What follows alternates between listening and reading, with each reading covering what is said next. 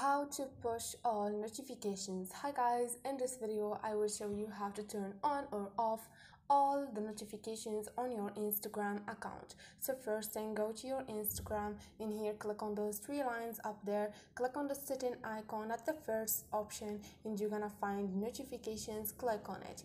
In here you have the second option, which is the first option, which is pause all. You can click on it and turn on all the notifications on your Instagram.